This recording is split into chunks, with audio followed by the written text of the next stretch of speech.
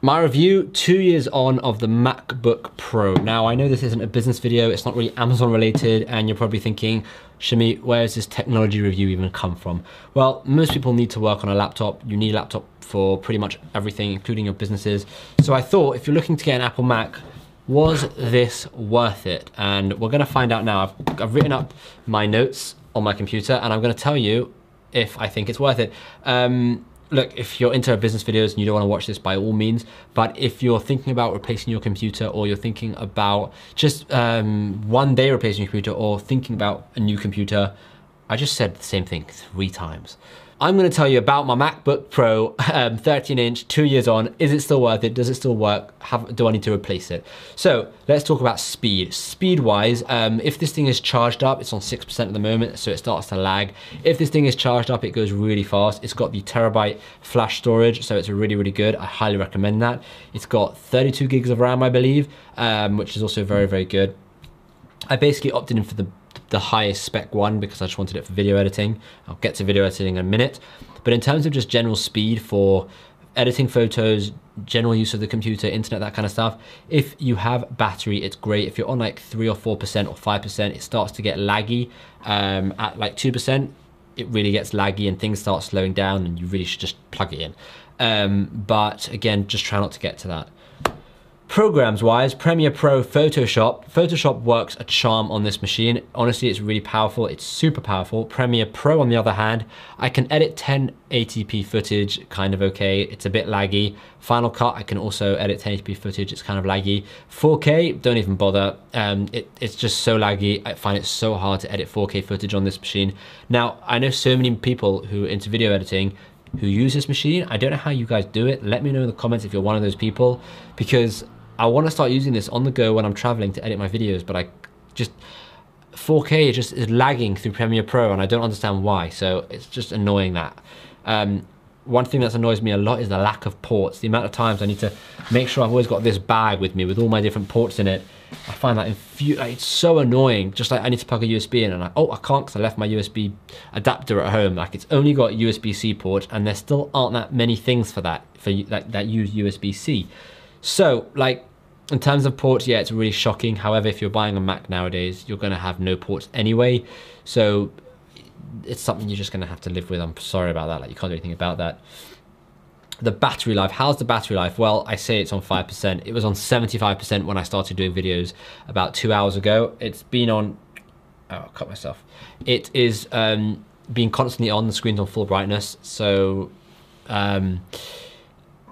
the battery's not the best, but it will last me a couple of hours. It'll last me a solid 6 hours using it, like properly using it. And I don't mean watching movies and stuff, but I mean actually properly work and whatever I'm doing with it. 6 solid hours, and then just plug it in. It's pretty good. The touch bar, that touch bar thing that I originally hated, I actually kind of got used to. I barely use it. I would prefer buttons, like for example, if I want to increase the volume, I've got to just do this and then this and then swipe. Or if I want to do something else, I've got to do this and this and then swipe. Like, sometimes it's just nice to have physical buttons that you just like click.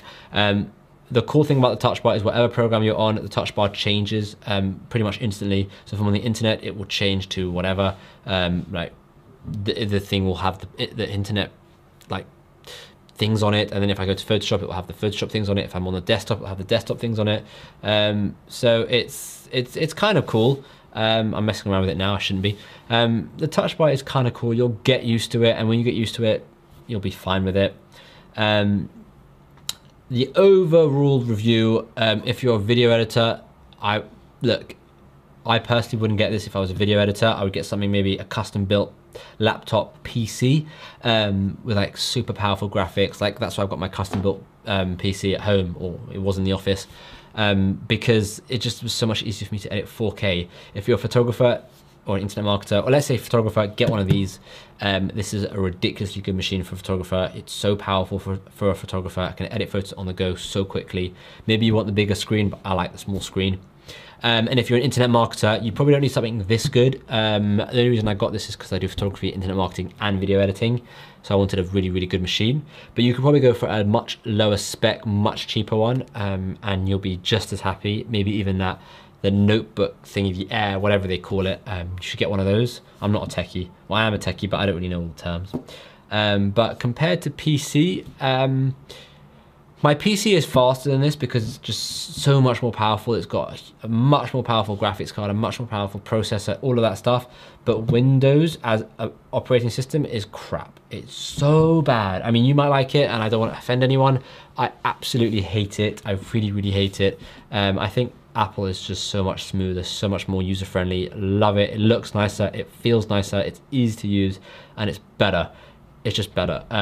But yeah, so look, that is my very, very simple review. 2 years on with my MacBook Pro. I'm very, very happy with it. I'm very happy I bought it. It's done me so well. And honestly, it's been an absolute treat to have. And if if I'm recommending it, I 100% recommend it. If you have any questions about it, let me know in the comments. Like I said, I know this isn't a business video, but if you want to like this video, appreciate it a lot. If you want to subscribe, appreciate that a lot as well. Every so often I'll do a random video like this or like something else, a travel or something. So get used to it. It's going to be here. And yeah, in terms of like a computer, it's a great machine. Really, really, really good. Highly recommend it. I think it's great. But yeah, that's it for this video. I hope you like this video. The next video will be back to business, I hope. I plan to be, so don't worry. And yes, subscribe, click the bell notification so you know when I upload a new video. That way you know when the next video comes out, and I will see you there. But don't forget to like the video. If you haven't already liked it, click the like button. Thanks so much.